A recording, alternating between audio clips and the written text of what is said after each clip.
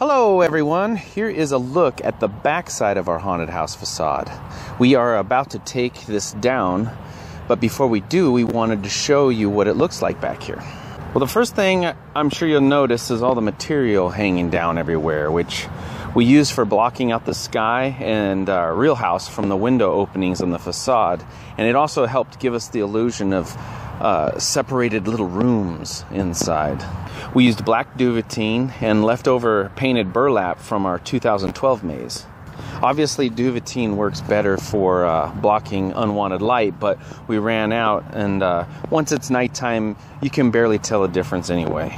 We even covered the lower section of the decks with material so that you couldn't see all those unsightly cables and wires that get tangled up in big, huge knots.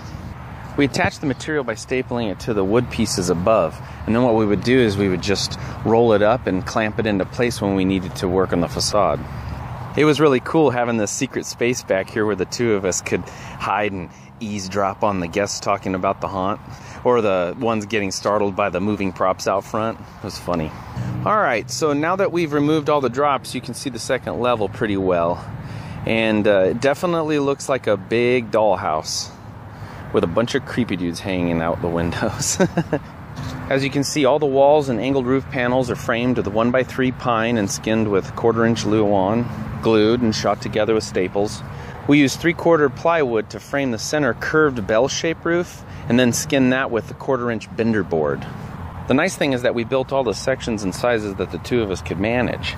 And we lifted them up to each other and then we screwed them into place every foot or so. It's important to use good quality screws because oftentimes we use the cheap drywall screws and the heads snap off once you drive them into place. It's no fun when your walls are all stuck together and you're trying to carefully pry the walls apart while hanging on for dear life 20 feet up in the air on a ladder. Because of the way we designed this facade, we only had to use 2 jacks and brace the very back corners of the house. The center walls, along with the front porch covering, and then the second story decks all help stabilize the entire thing. All the lower walls were screwed down to the bottom decks, and both levels of the deckings were constructed with 3/4-inch plywood and 2x4 framing. It was plenty strong to support us up on the ladders.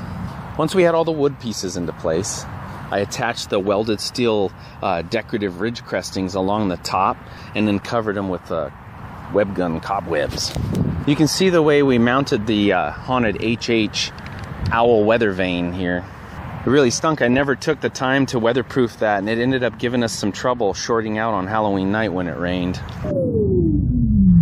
Oh, dang it. We wired the Funkin' up to flickering LED lights, and then we mounted it up in the attic. And you'll notice that all the plexiglass pieces that make up the window panels were actually busted up pieces that we just screwed into place in a way that looked good from the front. Leaving them in larger chunks makes it nice for future projects, and no one saw the back anyway.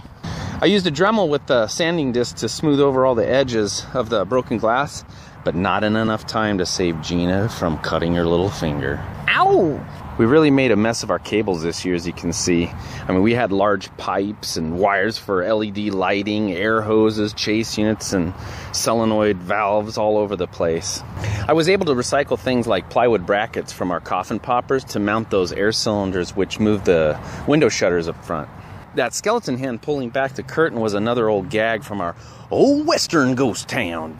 And that baseball teasing skelly in the window is powered by our fan that makes heads turn. Both the upper and lower level had fog pipes plumbed with separate coolers for the ultimate haunted house foggy coverage. The skeletons with the LED eyes in each of the windows were strategically placed by attaching them to the walls in ways that Gina decided while looking from the outside of the house. Hey, you like the way I'm peeping out this window? Each of the windows had some sort of curtains, whether it was blue material or lace, and it was either stapled to the back of the framing or it was stapled to a wooden curtain rod and then shredded up to give it that haunted look. Here's our peekaboo prop, which really needs to retire. The motor and everything just needs to be rebuilt, and he's real clunky now. Who you call clunky? Here was a little ghost that we had peeking out the broken glass here, and what we did is we took our little foam head and we cut out eyes on an old sheet, which made a creepy little effect because the eyes are realistic looking. Then we had this little black light here that made them glow, and then this fan that was connected to the same chase unit as the weather vane, so the fan would turn off and on, making them blow around. Originally I wanted to put them on an air cylinder or something, but I just ran out of time. On the front door, again, you can see the way we did the glass. We had a lock on the door to keep people out, and you can see the cables in our air hose for the air cannon that was connected to the doorbell. So here's some lighting attached with strain reliefs. Now this thing was covered all over with motion sensors this year, and this one controlled the shutters up above. It was really nice this year having the decks above ground to run all the LED cables and everything down below to hide it, which made it really nice for filming this year on the show.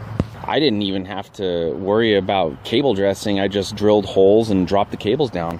So all these black walls were connected together into free-floating barriers to block all the houses and back. We set them up in like T and L-shaped layouts, and we used a few jacks weighted down by sandbags to stabilize them.